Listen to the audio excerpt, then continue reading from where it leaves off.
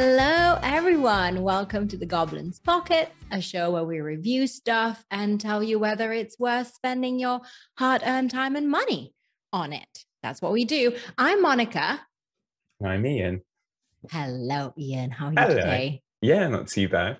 Yeah, I'm getting kind of excited. I'm hoping to kick off a new campaign with some nice people soon. So that's exciting. Love D&D.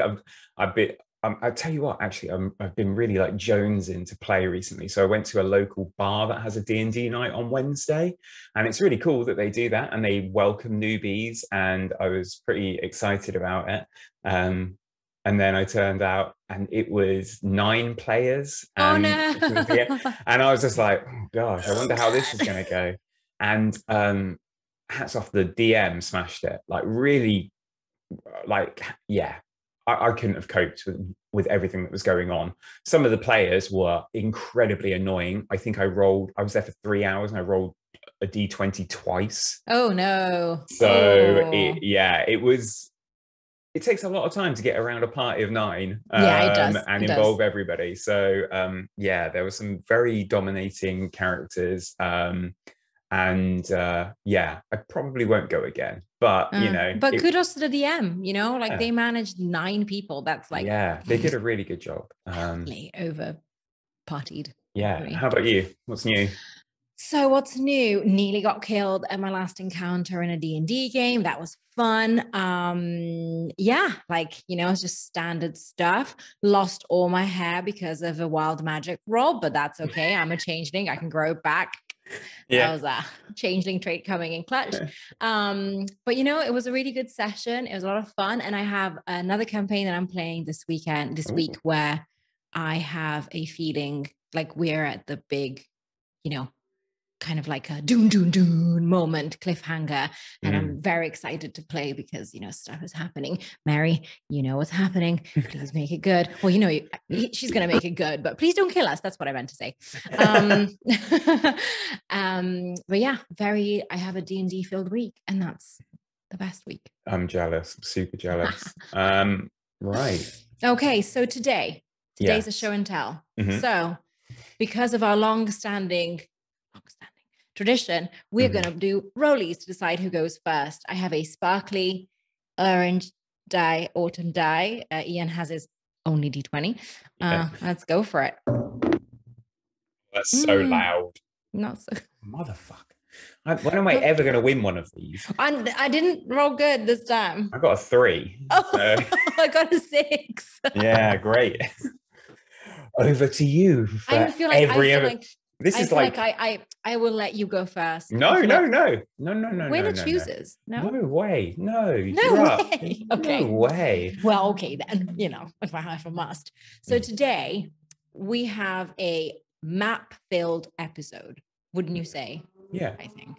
Yeah. Got some mappy things. Yeah. A mappy episode, and I'm going to be talking about Inkarnate, which is a map-making website. Have you ever heard of it? I have heard of it. My last DM used it and started using it. Spoke highly of it. I've not actually checked it out myself though. Yeah, it's very varied because you can make battle maps, you can make city maps, you can make continent maps, but you can also make they call them isometric scene maps, kind of like in perspective. So you can also kind of give them as like a vibe type of thing in a campaign. And there it's quite straightforward. You have a kind of an array of things that you can use to populate your map. And the quantity depends on whether you choose to go with the free version or the paid pro version. Now, the free version gives you access to over 900 HD assets, and you can make 10 maps. 10 maps, it means you can store 10 maps, and that kind of means anything, right? Like you can just switch them out. It just means you won't be able to modify them or keep them for future campaigns. And the pro version costs £5 a month or $5 a month or $25 a year, which I think is like, okay, wow, that seems a lot cheaper, right? Like just a lot cheaper. So $25 a year because it just makes more sense. And you have access to over 19,000 assets. Wow. So like the world is your oyster at that point. You can create maps with all sorts of designs, all sorts of objects, and really make it your own. I have used Inkarnate personally to create my world map, my continent map, and it was really easy to use, really straightforward, quite fun, I won't lie, because I just got to like place mountains here and there and decide what cities were and, you know, make things green or dead, and it was quite fun. But it all works with like a stamp tool that you just kind of place stamps of things that you like all over a map, fundamentally. There is a very detailed level of personalization, especially in the pro version. You can choose textures, you can choose vibes and lights, and kind of you can personalize from everything from the layout to just the the minute details that you have on a map. It works. I suppose I've never done that, and you would have more experience than me. Like an image editing software, you can play around with some settings like opacity and etc. etc. If you have had experience with those softwares, I think this will be like a very dumbed down, simplified version of one of them. I have never used one. I am the least visually creative person you will ever meet. Therefore, it takes a while for me to get a hang of how to do things and how to work things out. However, not rocket science. Like, honestly, it's actually relatively intuitive, and you can create basic battle maps or basic maps from the very beginning. They have regular updates, so you can get new stuff all the time. And they also have, for people like me, ready-to-use maps created by the community. So once you create an account, you have access to all of these maps that other users have created, which is pretty handy. Oh, great. Yeah. Oh, I'd be interested to see some of the maps you've made. Maybe we could put them on the Instagram or something. Yeah, like I'll that, put my continent map for sure. And we obviously will have a link in the description for the actual website. They do give you a browse of the kind of maps that you can make on the website, just so that you can, you know, feast your eyes on all the beautiful things you could possibly make. Yeah. And they have recently created, I think very recently, created a Twitch channel where they stream tutorials for the maps. And it's great because you can kind of see basic stuff, but you can also see how to like take your map making game to the next level, you know, how to use perspective, how to make the map just visually beautiful, how to give perspective on like the world, or, you know, I just had a little browse and they just had so much information. So, you know, you can just hop over to the Twitch channel and just see kind of the process before you sign up. Oh, I'd love to see that. Yeah, we'll put that in the description as well. Oh, that sounds great. So once you've made these maps, how are you using them? Or like, you would download them onto your onto your computer in a PDF, so you can share them, you can use them, you know, however you play online, or you can print them for the, you know, if you have a home game that you have in person. The maps come with a grid, so you can have a gridded map for a battle map, or you can just, you know, for example, I shared my continent map online with my players because it's not really the kind of thing that they need to have in front of their eyes all the time, right? It's the kind of thing where they might reference if I give them a piece of information or lore. Yeah, it's really useful. So it's very easy to just download the maps on your computer and just, you know, share them. Yeah. Oh, great. So you're using that as a DM mostly? I am using it as a DM. It is definitely a DM resource, not necessarily a player resource. I can't envision any reason why a player would need to create their own maps unless they really want, you know, let's say you have a DM who is super kind. And, well, you know, I think, you know, I'm not a big advocate of backstory prior to a campaign. Like, I think a lot of people, you know, there's a bit of a meme, a running joke about big backstories. Oh no, have we lost Monica? Oh no, I lost you for a second. You're Sorry. back. You're back. My internet connection disappeared. In real life. You were saying I'm not a I'm not a big advocate of backstories for characters. I don't encourage my players when I'm acting DM to go too in depth with backstories. I've had some occasions in the past where somebody has dictated where they come from, and the DM just be like, that doesn't exist. Like, that's not part of my. But I think the only time I could see someone, like, if you're a bit further into a campaign and you said, look, we are going to be going to your hometown where you go, I think it'd be really cool for a DM to say to a player, go out and create a map, go create a map and show me where you come from. Like, if you've got that communication between a DM and a player, I think there's definitely opportunities for players to get involved with things like map making and world building. That's a beautiful way of putting it, because it, like, there's the visual element of D&D is not fundamental. Theater of the mind is absolutely a valid way to play. You can keep everything in your mind and just be a storyteller, but the visual element can help other people understand what you have in your mind, especially if you're not very good at narrating it. And it gives the DM a resource to say, okay, this is your school, let's have something fun happen there. Like, it gives the DM inspiration to have things happen in that city that you as a player created. So it's a very beautiful way of using it that I hadn't even thought about. So Oh, awesome. So I'm guessing you've got the pro membership, like you said, the free membership. I do not. I actually have the free membership. And I played around today because it was fun. And I would say the free version is great if you are starting a campaign, if you want to have an idea of what kind of things you could make with maps. We will get into more detail or into it a bit more in future episodes, but there is a world of maps out there. You don't necessarily have to create your own, right?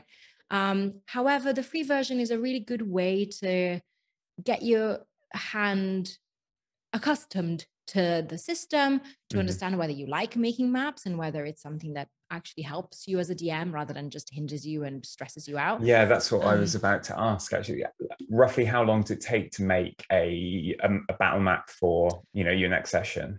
It can take as little as 15 minutes, because you can have you have very basic designs, like the layout of a house, like walls that you can place here and there, trees, like there's very basic things that you can do for a basic encounter in like the woods, let's say.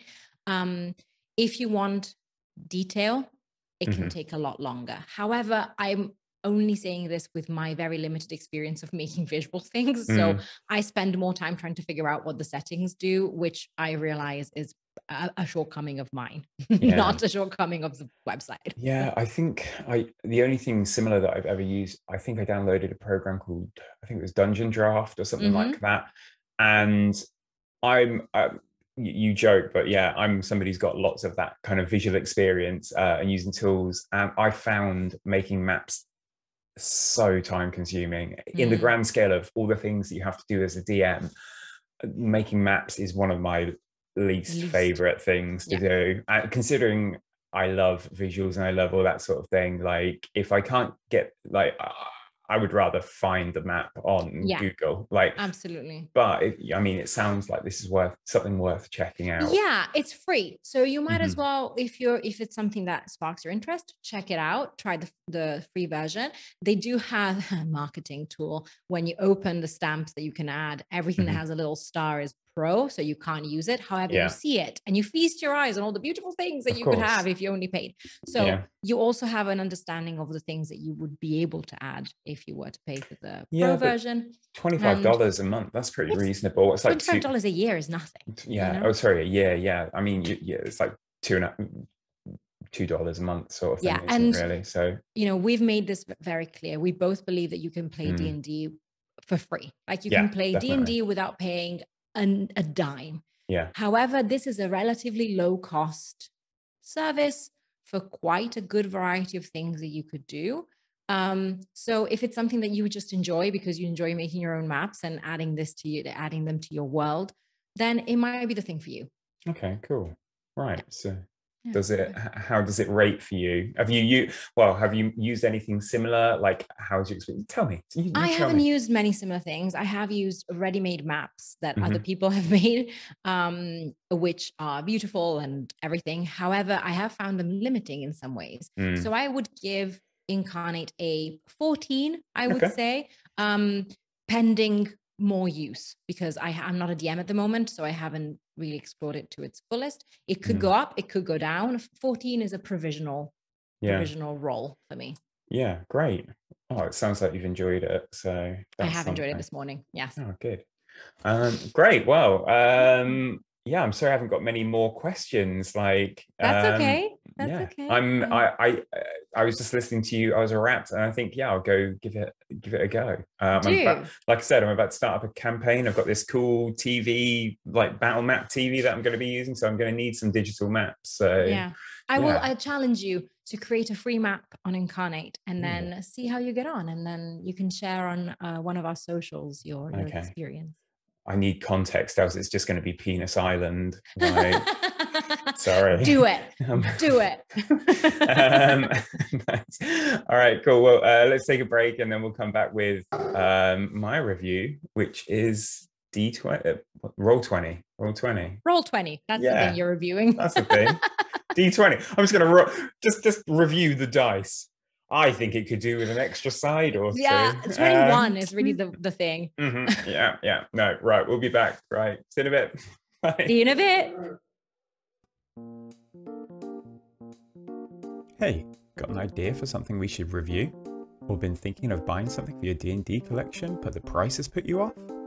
Why not join our Patreon? For just £4 a month, you'll get a say on what content we review, and when we buy something using Patreon contributions, we'll raffle it off to our patrons. So, you'll be in with a chance of winning the thing you wanted us to review anyway. Good, right? So, go find us on Patreon at The Goblins Pockets. And of course, all new supporters get a shout out on the latest episode. Because we love you. Hi, we're back. And it's my turn because I rolled a 3. I know, right? This is business. Monica, reviewing D&D content, it's not just my passion, it's serious business. Like, these people, they're relying on us. Yeah. Serious stuff. They're not. You can make your own decisions. This is just what we think. And here is roughly 15 minutes on what I think of Roll20. For anybody who doesn't know, Roll20 is an online virtual tabletop platform. That is to say, you go to a website, you register, you become a user, and you play things like D&D, Pathfinder, Call of Cthulhu, all of these different tabletop role play games you can play on a screen. And on that screen, you've got chat box with dice rolling, you've got little video avatars, so you've got video chat, you've got voice chat, and you've got interactive maps. It's kind of the full package of how to play D&D remotely. And yeah, it works pretty well. I've banked about 730 hours on Roll20. It keeps a handy log right there on the front dashboard to make you feel like, oh, that's what you've been doing with your life the last few years. And it was a pandemic. Don't judge me, Roll20. Yeah, seriously. And yeah, we did start because of the pandemic. So we were a group playing in person, and then COVID hit, and we all went to online play. And I've played a couple of campaigns as DM, and I've played a couple of campaigns as player. So I've got a pretty good insight to it. That 730 hours, you could probably chop off 300, 400 for DM prep time, in all seriousness. Whoa, okay. Yeah. There's no way of actually looking, but I imagine if I was to compare against some of the other people I was playing with, they wouldn't have, well, maybe not quite that much, maybe more like 200 to 300 hours, but it's a lot of time. Maybe I should ask some of the players that I played with. But yeah, it's a big name. You've probably heard of it before. Oh, If you're new to D&D, you might not have. In which case, it launched in 2012. It was it's really successful Kickstarter developed by these three guys who were playing D&D at college, and then they went to jobs in different cities and they wanted to keep playing, so they created this tool, and then they were like, oh, let's sell it. So they sold it. They did really well after that. It was officially licensed by Wizards of the Coast in 2016, so the content in it is legitimate like D&D content. This isn't some back alley website that you're going to be looking at here. Yeah, like I said, you can play all sorts of different games on it. And when I say you can play different games, when you create a campaign, it asks you what is the game system you're using. And part of the reason for that is that it does a lot of the maths and things like that, and it offers you things like character sheets. So if you pass, when I play, I usually play Dungeons and Dragons, and if you're listening to this, you probably do too. So when you select that, it's like each grid is 5 foot, for instance, in Dungeons and Dragons. That's pretty common. So it will set all those map dimensions and things like that for you. And then it will create character sheets that you can use, but you don't have to use. I never actually use them. I've used a paper one in front of me. But from what I can see, the interactive character sheets are actually pretty useful. And in a nutshell, the way it's used is a DM will create a campaign. Within that campaign, they will have various maps which act as kind of the dashboard for play. You'll upload a map onto your user account, and it will sit in your kind of media storage. And then you drop your map onto your grid, you scale it all up, you line it all up, and then people play, and you put little tokens, and all those tokens are usually assets that you've uploaded again. And you can give control of certain tokens to your players, and then they can move them around. And yeah, it can go from pretty basic for the free user. So it is completely free to use. And if you do use it for free as a DM, you'll have like 100 megabytes of storage, which is, I've played a whole campaign with 100 megabytes of storage. If you use image compressors, definitely capable of doing that. Yeah, it's got things like you can have fog of war and darkness, so you can hide areas and then uncover them. So as your players move through the area, you can go right out, you go into this room, and then you can uncover that area. So that's quite nice.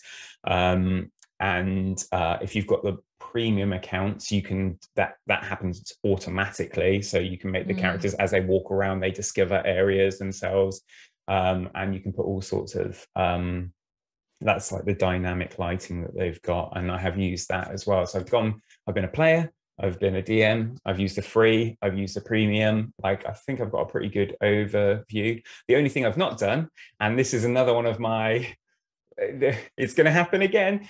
The only thing I've not done is bought all of the books. So yay! Wow. Let's buy the books for a third time. You've got them in physical. You've got them on D&D Beyond. Now you can own them on Roll20. Yay! And they cost just as much as all the other ones. Yeah. But yeah, in all seriousness, we need integration, Wizards of the Coast. Man, please. It's rough. Please. Like, if you've listened to our last episode, you'll kind of know how I feel about D&D Beyond. If it were me and somebody had a gun to my head and you've got to buy a book on either D&D Beyond or Roll20, I'd buy it on Roll20, hands down. It makes sense because you can use it, like from what you say, can you use the resources that are attached to the book?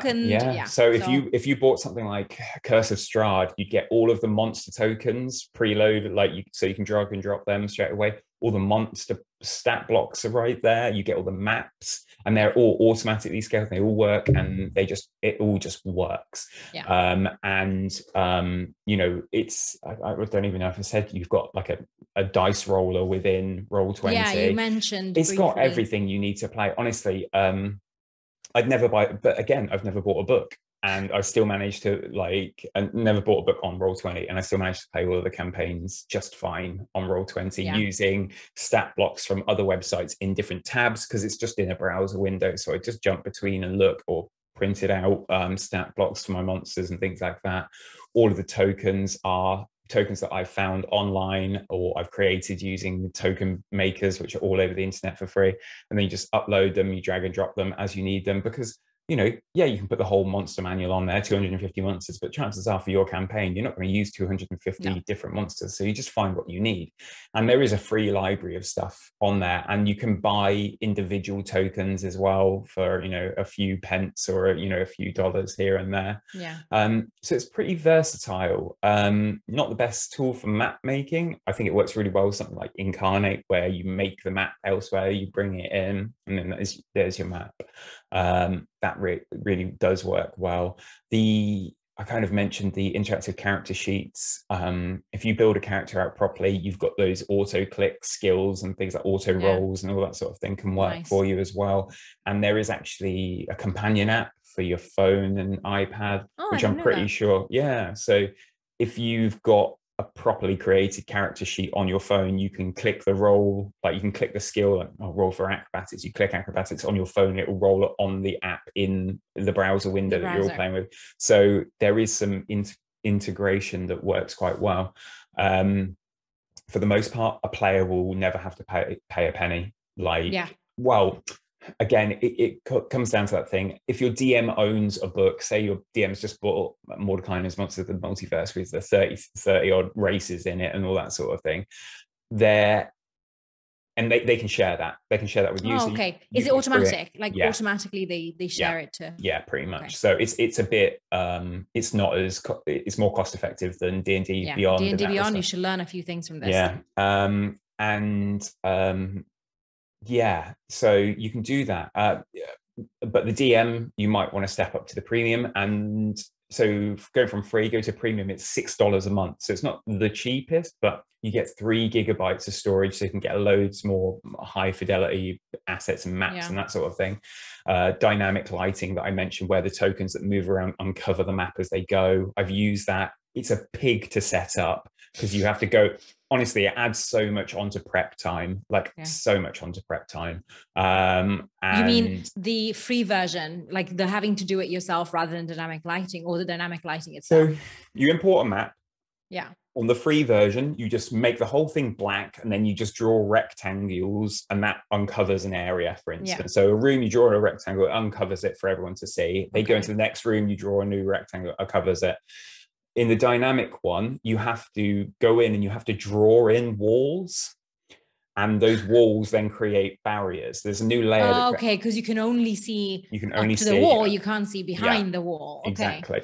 So you're basically potentially creating a map in Inkarnate, exporting it, uploading it to Roll20, and then you're going to go over and you're going to redraw all of the barriers with a shitty tool that is really janky. And yeah, it's super time consuming. Like, I know a lot of people. It's cool, but maybe not worth it. Yeah.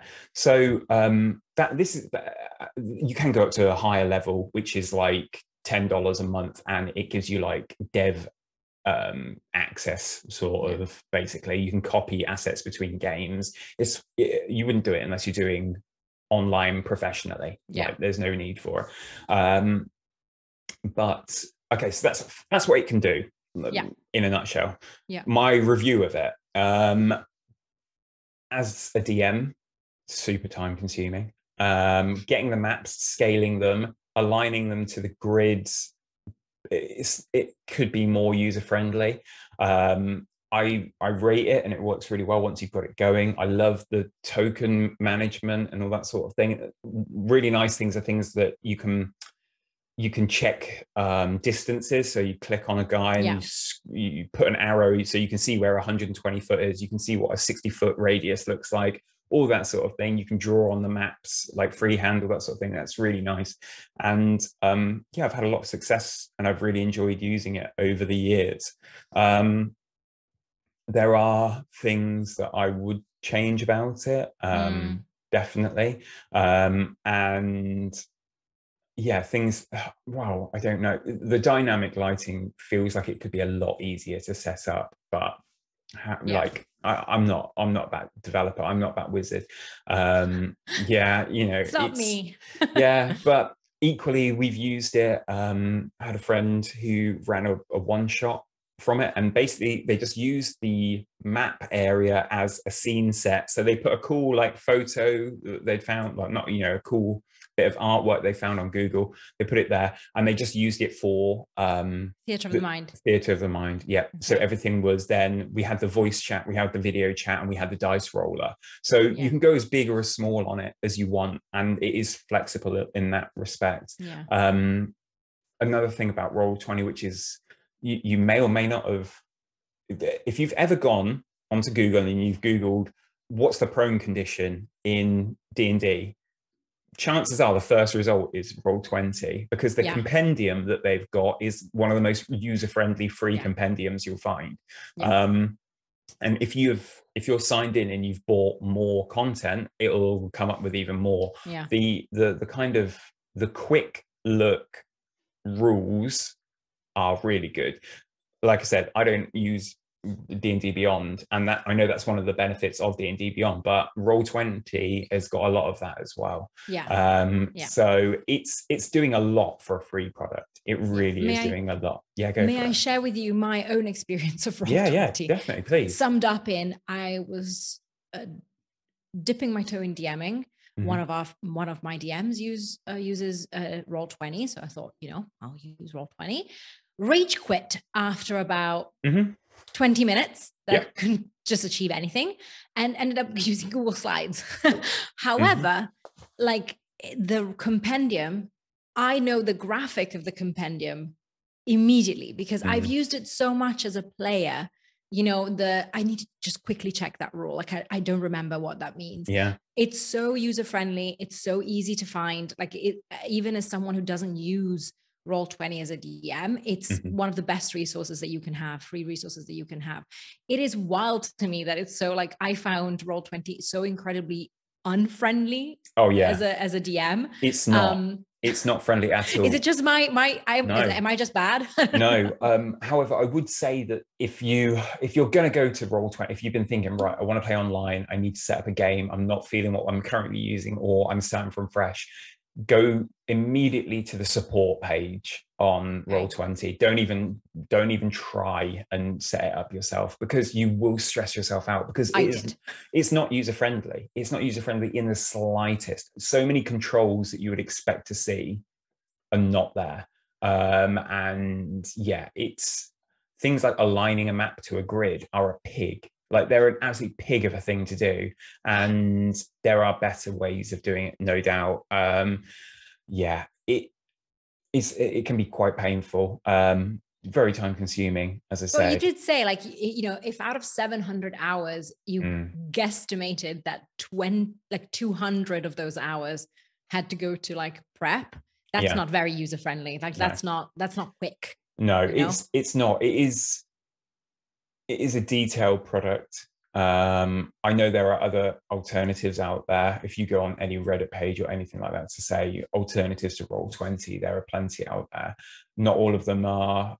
Some of them, like, I tried one called Astral, which I would say is even less friendly personally, because it can do so much more. But there are some, there's one, I'm sure it's called like Bugbear something or other like that. Like, I can't remember off the top of my head. I'll try and find it and review it properly at some point. But there are simpler things out there as well. Roll20, it's got that heritage. Like, it is the most like fleshed out, but like they've got a full like character builder, like you've got in D&D Beyond. Like, you can go through and it's like the wizard step by step, like oh, you're a fighter, then you'll need this stat, this, like you build it and you roll your like exactly the same sort of thing. So it is borderline a competitor for D&D Beyond. And I wonder, do you think that now that Wizards of the Coast have acquired D&D Beyond, there might be a future in which the two services are combined in a giant Will Conquer the World? Well, I mean, if D&D Beyond added this chat and map like feature, they'd wiped Roll20 off the face of the earth. Like, but that's what it's built around more than anything, the integration with the maps. So I just don't know. I honestly don't know. Other things about it that are not, I'm going to give it a rating, and these are some things that will drop it down. The servers, or oh my God, it's sketchy. Like if you play at a high traffic time of day, like a Friday, Saturday night, something like that, you're going to have dropouts. The amount of Roll20 games where, especially in lockdown, the amount of Roll20 games where we would be playing and somebody would just disappear and then somebody else would just disappear. And or you can't hear them or you can't see them or something like that. And we've had to have like Facebook Messenger for like the voice aspect of it, and then like running alongside it fails sometimes, definitely. We've had many an occasion like that where we've been on the phone whilst still using the kind of interactive map aspect of Roll20, which seems to always be fine. Sometimes you'll click for a dice to roll and you will just be waiting and like 30-40 seconds before the dice rolls, and it's painful. It's suspense. It's just a cliffhanger. Some people will still roll their own dice in person. It's got some cool features where you can roll a dice just to a DM, or the DM can roll it without anyone being able to see it, all those sorts of things. But yeah, it's really good. Clunky. It's a bit clunky. It's not the most polished thing in the world, and it's trying to do a lot. You've got to think all these different game systems that it can run. It's got to work for all of them. And it's good and it's bad all at the same time. What is the rating that you would give? Because you seem like to have very mixed opinions about this. And this service. It might surprise people. But I think for what it is and what it does, I'd probably still have to give it like a 14. Okay. Yeah, which for me is pretty high. It is pretty high. I've put 730 hours into it, and I've tried other things. I have tried to get onto other things, and like you said, when you rage quit, I've rage quit on other things. And I don't know if that's just because I'm so like in tuned with the shitty way that Roll20 does work. It's now part of your blood. Yeah, like it kind of makes sense to me. But yeah, I think the scalability of it's really good. Like you can all come in, use it completely free, and get a really good experience out of it. If you're willing to put in a little bit of work, go find your own tokens, your own maps, all that sort of thing. Do a lot of asset management, renaming and setting up and that sort of thing. It's a lot of work for the DM. Just bear that in mind. You need hours of availability a week to make it work, unless you're just doing scene setting and stuff like that. But it is good. It is a good tool. Like what it says it does, it does. And I can't fault it for the most part. It's just that it's a pig to set up, and it does trip out on you quite often. And I don't know, like, if that's just the servers they're using or what, but they've got like 8 million users, over 8 million users. Like it's really popular. It's big. Like it is big. If you've not used it, like you probably will at some point in your life. I've used it as a player, and as a player, it does what it says on the box. Like we did have to use Discord as a voice chat in addition to because of the problems that you discussed. But we could. Like you can move your token on the map, you can measure things, you can understand areas of effect, like you can chat, you can whisper, like all these kinds of things are very useful as a player. As a DM, like my DM probably like mentioned, it is the bitch to set up. So I think I might give it another go when I start my campaign again. I will do like you say and just jump straight into the support section and just it's really try good. Not to understand it myself, because otherwise I'm probably going to rage quit. You can always call me as well. I've Ian, how do you do this? I'll try and help. But so I would recommend it. I definitely would. I would also recommend, I would also, if anyone's got any alternatives or things they use that they prefer, please tell us about them. Get in touch. Let us know, guys. Like, have any of you used Roll20? We're really curious because we have very different experiences of it. Let us know. You can find us at the Goblins Pockets on Instagram. You can write us at thegoblinspockets@gmail.com, and you can support us on our Patreon. Please do, because very nice people, guys. Yeah. And the more, you know, we've mentioned before, if we get some more followers on Patreon, we'll start buying more things and reviewing some stuff that you've maybe got no idea about. Yeah. And yeah, we'll hopefully hear from some of you guys soon. Yeah. Thank you guys for being with us, and we'll see you soon. Bye. Bye.